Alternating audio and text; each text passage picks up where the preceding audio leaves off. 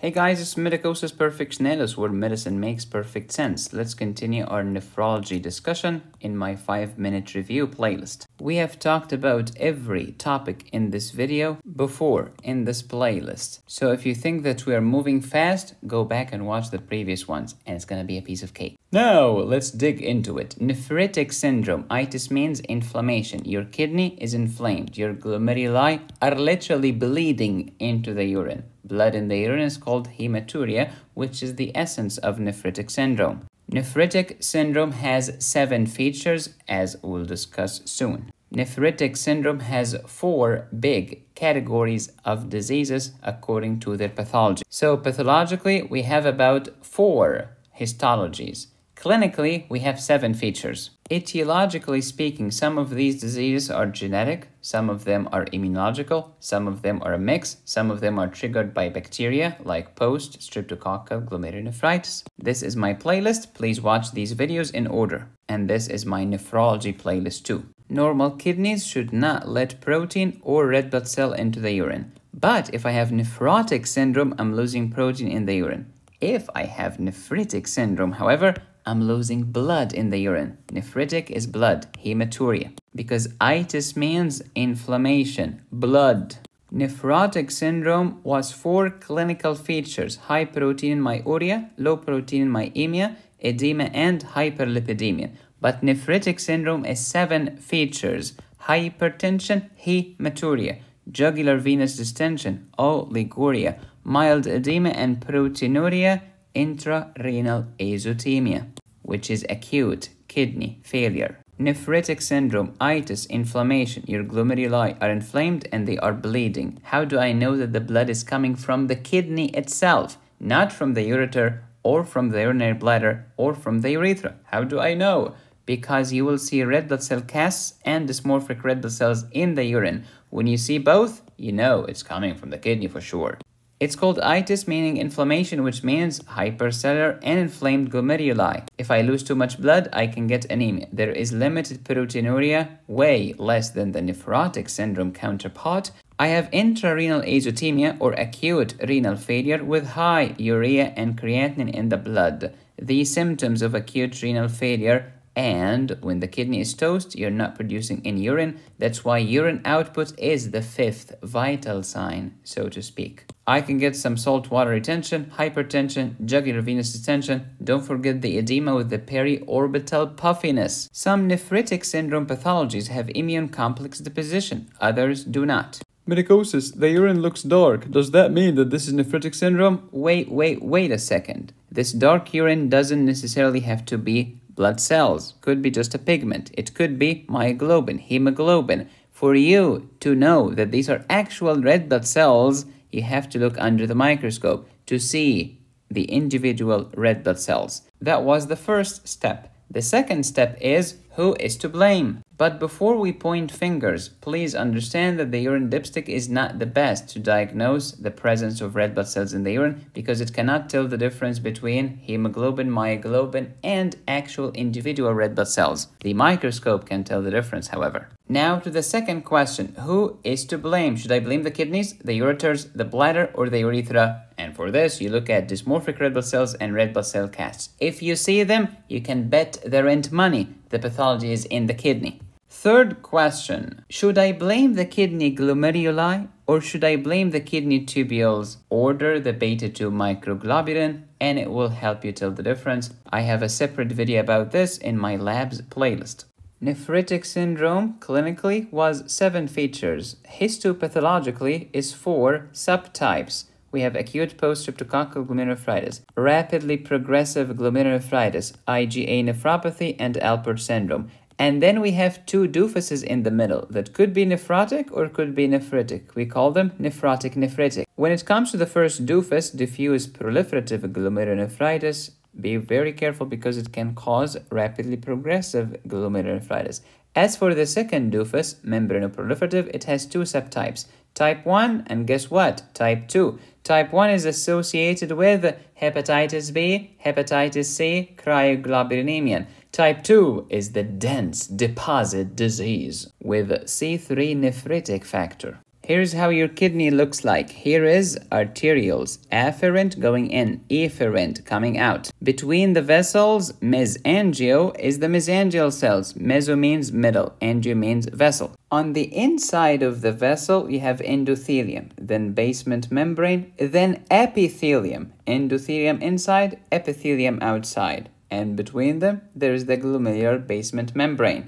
If I have post-streptococcal glomerulonephritis, you will see subepithelial or humps. We call them humpy bumpy. But how about if you have rapidly progressive glomerulonephritis? All of this outer parietal epithelium will look like a crescent because all of this is injured. Depending on the subtype of rapidly progressive glomerulonephritis, you will have certain deposits. If I have Goodpasture syndrome, there is usually no deposits, but with immunofluorescence, you will see the membrane lighting up. The glomerular basement membrane is lit with antibodies. If the RPGN is caused by diffuse proliferative glomerulonephritis, you will see subendothelial deposits. If I have one of the vasculitides, such as granulomatosis with polyangiitis, microscopic polyangiitis, or Churg-Strauss syndrome, you will not see any immune complexes. How about IgA nephropathy? IgA nephropathy is a problem here in the mesangium.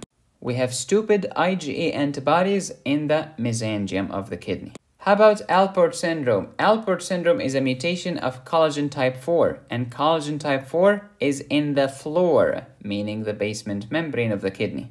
Alport syndrome does not have any immune complex deposits. Let's review the first doofus, which is nephritic, called diffuse proliferative glomerulonephritis. Don't forget the association with lupus. Don't forget the wire looping of the capillaries. Do not forget it is subendothelial immune complex deposition. And these are granular, not linear, granular. Linear would be Goodpasture syndrome. The second doofus, nephritic, membranoproliferative glomerulonephritis. Type 1 has subendothelial immune complexes too.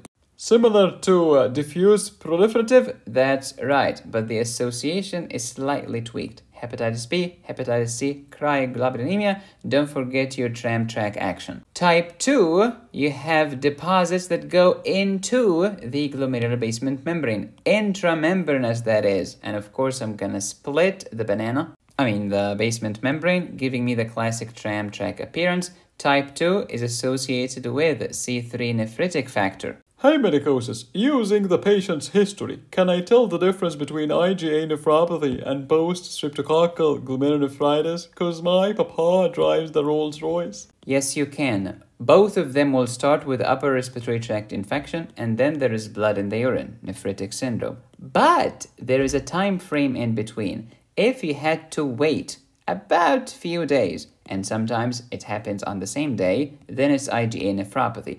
But if you had to wait weeks until the kidney starts to bleed, then this is post-streptococcal glomerulonephritis. The way I remember it is that the word post means delayed, longer time.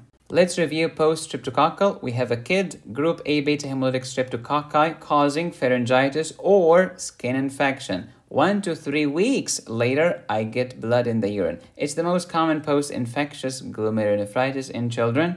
Hypertension, hematuria, fever, and proteinuria, and some robust periorbital swelling. Very important. Let's go to the labs. Positive anti-DNAs, positive or negative anti-ASOs, depending on what happened. If we started with pharyngitis, they'll probably be positive, but if you started with skin infection, ASO will be negative because it's destroyed by the cholesterol in your skin. The deposits are subepithelial. Don't forget post-streptococcal. The P and the P. It's subepithelial. Contrast that with the previous ones. Diffuse proliferative and membranoproliferative. They were subendothelial. But post-streptococcal is subepithelial. When I say post, it means delayed. How do I treat? Supportive care and penicillin. Next, rapidly progressive glomerulonephritis, some crescent action. From drops of blood in the urine to complete kidney failure in a matter of days. What? It's rapidly progressive. BUN and creatinine are off the charts, very high. and we classify RPGN via immune complexes. If you find them and they are linear, it's good pasture. If you find these antigen-antibody reactions and it's granular, then ask yourself, are they subendothelial, diffuse proliferative, and the patient usually has lupus. If you find it subepithelial, it's post-streptococcal, and this is a kid with pharyngitis or skin infection about 2 weeks earlier. If you find nothing, no immune complexes, it's one of the vasculitides. C. ANCA is positive in granulomatosis with polyangiitis. P. ANCA is positive in the rest of them, including microscopic polyangiitis and Churg-Strauss syndrome. The prognosis is horrible. It's rapidly progressive. Try your best to manage the symptoms to treat the underlying condition. Dialysis for kidney failure. Try to treat the underlying disease. And if you have Goodpasture syndrome, you will need plasma exchange to wash out these antibodies that are targeting my type 4 collagen. Goodpasture syndrome, everything here is 2. It's associated with HLA-DR2, which is class 2, major histocompatibility complex. It's male dominant. 2. Remember King Tut, who was a pharaoh. He was a male pharaoh. The patient has 2 problems: antibodies against the basement membrane of my alveoli or my glomeruli. That's why I get hemoptysis followed by hematuria. 2 pathologies, 2 symptoms. 2 plus 2 is 4. I have problems in collagen type 4. That's why it's in the basement membrane. You said type 4? Yes. Give me 4 methods to treat Goodpasture syndrome. Number 1, wash out those antibodies. How? Plasma exchange or plasmapheresis. 2, since it's caused by antibodies, you can give immunosuppressants. When everything hits the fan, you go to 3 or 4. 3 is dialysis, 4 is kidney transplant. Next, we have IgA nephropathy, genetic disease, the multi-hit hypothesis, decreased galactosylation of IgA. That's why it accumulates in your serum and it hits your kidney, it hits your lungs, etc. It can even hit your skin in Henoch-Schönle and purpura. You can have anti-glycan antibodies, hypertension, hematuria, fever, proteinuria, maybe some periorbital swelling, but this is less common than with the post-streptococcal glomerulonephritis.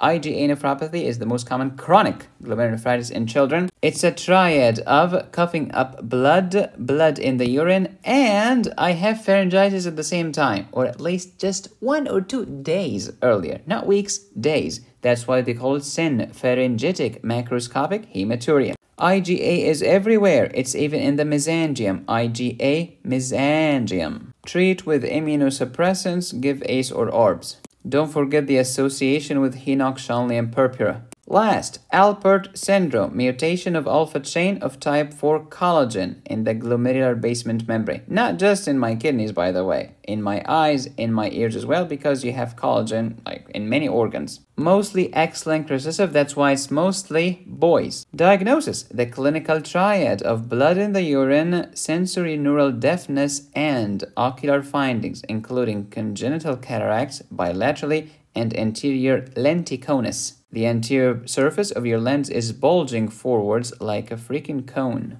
Electron microscopy, banana split action, splitting of the lamina densa of the glomerular basement membrane because of type 4 collagen, lamellated glomerular basement membrane, and of course you can order genetic tests. Complication, end-stage renal disease. Try to treat it symptomatically, but in many cases the patient will need dialysis and or kidney transplant. That was the best review of nephritic syndrome in the history of the earth, so please pause and review. These nephrology videos were cool, but they do not hold a candle to my antibiotics course. 40 videos on my website medicosisperfectionalis.com to teach you about antibacterials, antivirals, antifungals, and antiparasitic medications. I also have a renal physiology course, a cardiac pharmacology course, and others. Thank you for watching, lovely people. Please subscribe, hit the bell, and click on the join button. You can support the channel here or here. Go to my website to download Medicosis Premium courses. As always, be safe, stay happy, study hard.